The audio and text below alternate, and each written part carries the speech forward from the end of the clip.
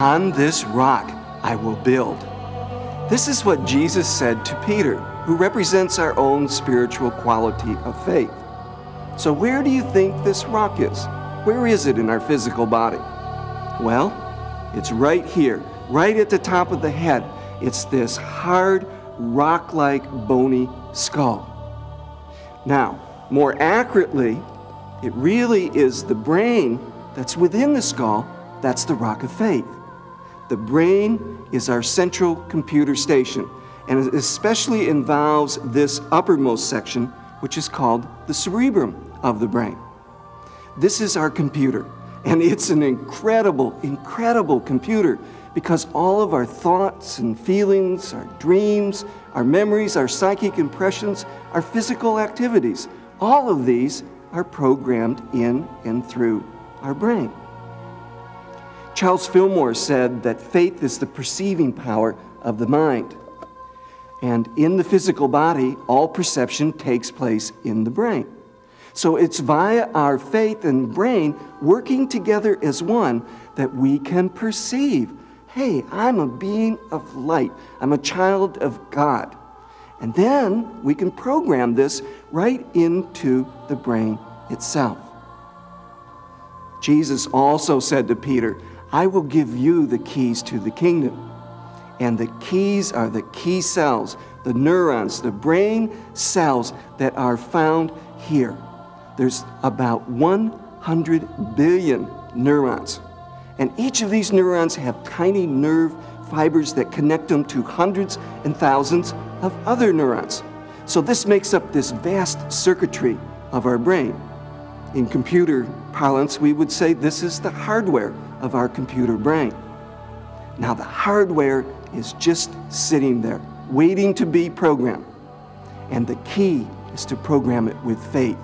Faith in God, the good. Faith in our own inner light, our own spiritual essence. Because when we have this faith, then we enter into the kingdom of heaven, which is what Jesus referred to. This is spiritual consciousness. Charles Fillmore, in his book, The 12 Powers of Man, said that the faith center in the physical body was the pineal gland.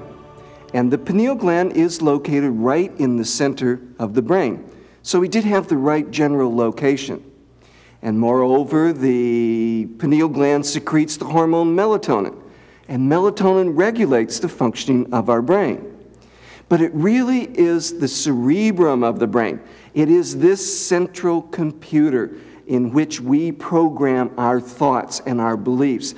This computer has the key cells and the circuits on which we build. This is the rock on which we build in the light of our own spiritual self. Seeing ourselves as an expression of the living God, this is the foundation. This is the basis of our faith, our perception, our insight, our ability to see ourselves, to image ourselves. This is this great central computer that we have that Dr. Knapp has told us about. This marvelous brain that is contained in this structure that is most like a rock of all of our body parts. This is the rock. This is the faith.